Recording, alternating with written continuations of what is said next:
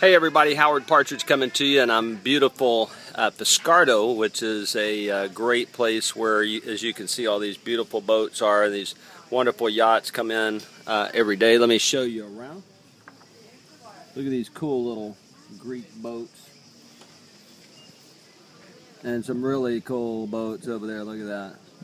That is amazing. Yeah, thank you very much.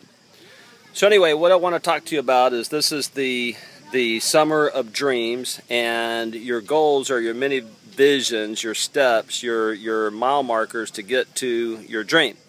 And there are several reasons that people don't reach their goals. One of them is the I can't factor, and my recommendation is that you take those two words out of your vocabulary, because the fact is that what one man can do, another can do. So one reason that you don't reach your goals is simply because you put in your mind that you can't, that's not for me, that's not, I can't do that, that's for other people.